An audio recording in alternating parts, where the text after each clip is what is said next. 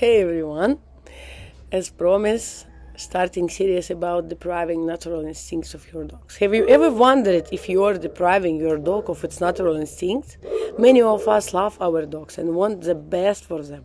But sometimes we may unknowingly deprive them of the natural instincts because we don't realizing it's how dogs connect themselves to the environment, what leads to sensory deprivation and increased stress. We may keep them indoors for long periods, not providing enough mental and physical stimulation, or underestimate the importance of activities like sniffing, foraging, and socializing. This can lead to boredom, anxiety, and even behavioral issues in our beloved pets. So, what can we do to ensure that our dogs can express their natural behavior?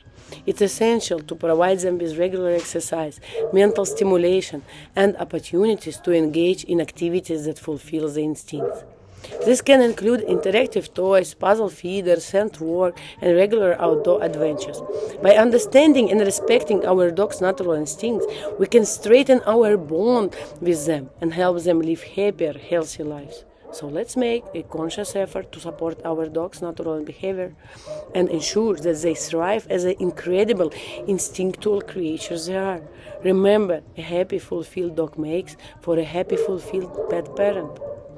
Thanks for listening, and I hope this encourages you to consider your dog's natural instincts in your everyday interaction with them. Stay tuned for the next reel, Taste for Humans. What smell is for dogs? Don't miss it. Stay with us.